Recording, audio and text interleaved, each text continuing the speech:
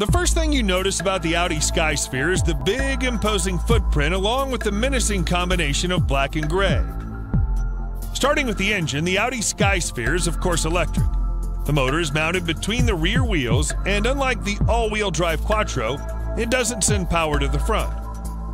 It also must be a massive motor as it generates 623 horsepower and 750 Newton-meters of torque, enough to send the car from complete standstill to 60 miles per hour in just 4 seconds.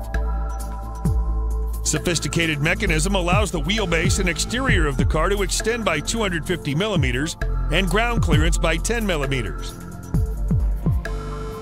Audi calls this the Grand Touring mode, in which the Skysphere turns into a Level 4 autonomous vehicle. The steering wheel folds as the pedals disappear into the underside of the dashboard,